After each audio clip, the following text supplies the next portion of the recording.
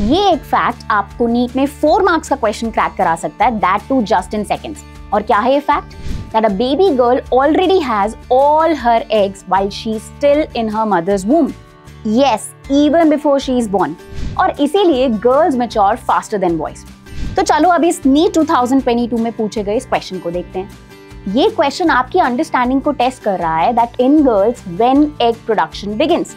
एक कॉन्सेप्ट जो बहुत बार बच्चे गलत कर देते हैं। तो चलो इसको समझते हैं। The process by which egg or ova are formed in females is called oogenesis.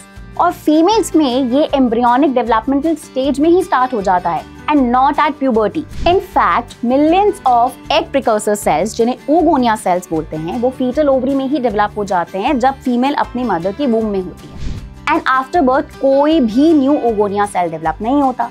By puberty, 60 to 80,000 primary follicles which contain these oogonia cells remain in each ovary and remaining degenerate हो जाते हैं over the time. Therefore, the correct answer will be option B, embryonic development stage.